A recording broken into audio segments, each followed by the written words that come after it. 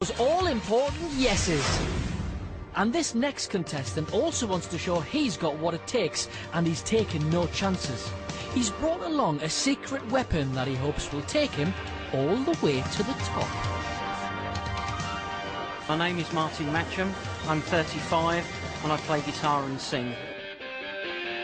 My guitar is a one of a kind. I've customised it because it's just something that I wanted to do. It's to stand out from the crowd. Nobody else is ever going to have anything that's like it.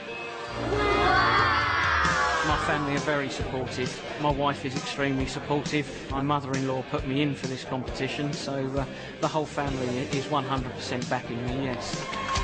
I'm Martin's #1 fan, and I just think he's so good. And I just, you know, I just want everybody else to see how good he is as well. Hello. Hi. Your name is? Martin Matcham. Why are you here today, Martin? I'm here to hopefully win Britain's Got Talent. By? Playing guitar and singing. Yeah? And how good are you, Martin? People seem to think that I'm extremely good, but we're here to find that out. OK, off you go.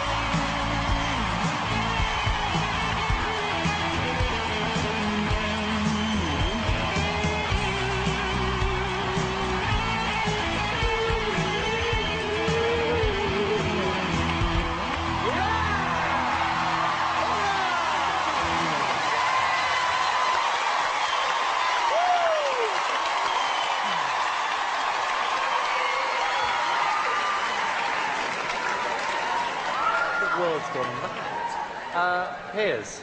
I want to say one thing, Martin, all right? You just rocked the Hammersmith Apollo. Oh, Piers. You heard it? No, I didn't. Absolutely sensational. Amanda. I do apologise, Martin, because I think I buzzed you too early, because it was pure genius. I got completely into it.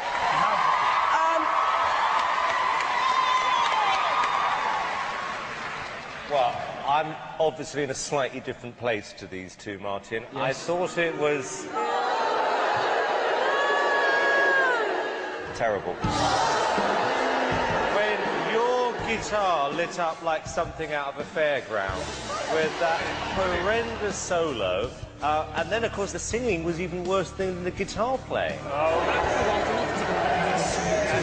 If you were to progress in this competition and, God forbid, win, I think you could single-handedly close down the show. You nasty man! You don't get the rock guitar. That's Never get not it. a rock guitar. It is a rock guitar, you just don't get it. It's just over your head. Right. Simon, yes or no? Absolutely never. Amanda? It's a yes from me, Martin. Yeah. Martin, I am also a yes. You are through to the next round. Thank you very much.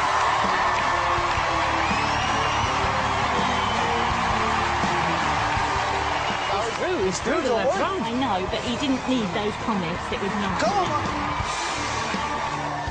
Hey, well done! Thank you. Well done! Wait, Wes, whoa, your mother-in-law's got on. Your mother-in-law's just got on.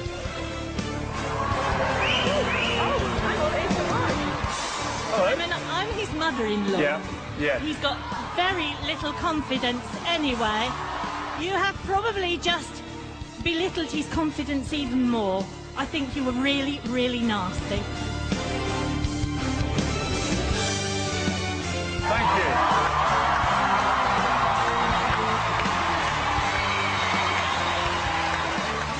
Because I feel better? Have I embarrassed you? I'm sorry if I've done it again. Again! There's a story behind this. His comments would destroy anybody's confidence, and I think he was just horrible. Anyone else?